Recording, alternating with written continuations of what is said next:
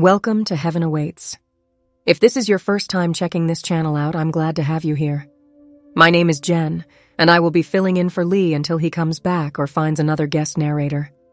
As Leigh did before me, I too will be narrating the near-death experiences of those who have died and have seen the other side. These videos are meant to bring hope to a sometimes hopeless world and to show people that there is indeed life after death. If you enjoy these videos, please consider hitting the thumbs up, subscribe, and bell icons to be notified of new content. Doing so is free, and it does help the channel grow. To the return viewers, welcome back. Sit back, relax, grab a cup of coffee or tea, and enjoy today's narration.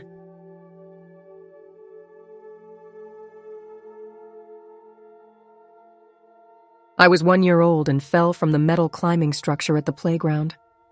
All my life, I have regarded this very unique experience as my very first memory. It is my oldest memory, and yet it is very vivid. I don't remember the events leading to my experience, but I remember the experience very vividly. I was not unconscious, but I would rather describe it as being super conscious. It felt as if I perceived it through a mature consciousness/mind/awareness rather than the toddler's brain. I don't remember how I fell, but I remember I felt absolutely no pain, nor did I feel the impact with the ground. It is hard to explain, but it felt as if I levitated upwards but somehow knew my body was on the ground. Up above me, I saw this beautiful, warm, gentle, yet bright white light. The light had depth to it as it was brightest in the center, but there was also a spectrum of very beautiful and gentle colors. It was somewhat similar to the sun, but our eyes see the sun as a white, flat circle that is painful to look at. This light did not look flat, nor did it hurt my eyes to look at it. At that moment, it felt as if time had stopped or just didn't exist. I felt that the light was protecting me and nothing could ever reach me or harm me in its presence. I felt super calm and loved. It wasn't like the love between humans which involves various emotions. This love was unconditional and serene. I was levitating toward the light. At the same time, I knew that I was dead. I did not have a word for the concept of death. I had this strong perception that my life had ended, and I was returning to where I originated from. I saw my life on Earth as a split second and a tiny fraction of what I was supposed to live. I thought to myself, the equivalent of, was that it? No, this cannot be it. At that moment, I had a clear understanding of who I was on a fundamental level. I am not talking about earthly attributes like gender, race, or ethnicity. I am talking about the spirit me, for lack of a better term. I wasn't a human form, nor did I have an age. I just was. For the sake of explaining this experience, I am writing everything in linear order, however. All of this happened simultaneously. It is hard to explain. I saw a preview of the life I was meant to live. It all made sense, but I don't remember the details. I had a choice to either go towards the light and enter right through it, but I would have not been able to return. As pleasant as this place was, I wanted to continue my earthly life. I was supposed to become someone and was aware that I hadn't even started this yet. As per my wishes, I returned. Then the light started to fade and I saw two men walk towards the jungle gym. I initially saw them from the perspective of an observer on the side. A moment later, I was looking at them from the perspective of my body, which was on the ground. The one man was my father, and the other one was a family friend. Oddly enough, I could tell that they weren't too worried, but they felt a bit guilty. Although a toddler, I could understand just how young they both were. They seemed like just boys to me, although they were in their late 20s and early 30s. I was conscious when my father picked me up, but after that, all my memories fade. I do not remember anything after that until I was a bit older.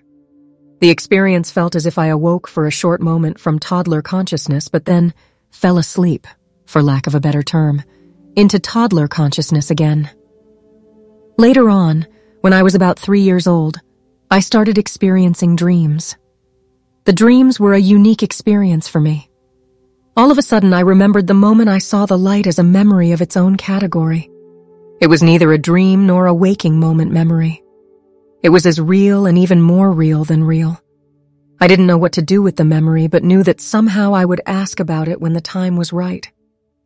As I was growing up, I didn't think much about death, but I have always known about it, despite the fact that people assume children are not aware of this reality. For many years, I didn't know what the experience meant. I could not understand why I had such a clear understanding at that age, but had early toddler memories from the following years. This became increasingly confusing to me, and as time passed, I developed this belief that I must have been reincarnated. If I had been an older child who died and was reincarnated, that would have explained the chronological issue. I had started to doubt that maybe I got the part about the men confused, and maybe that was my father from another life. I was determined that one day I would figure out who fell, and if a child indeed died after falling at the playground.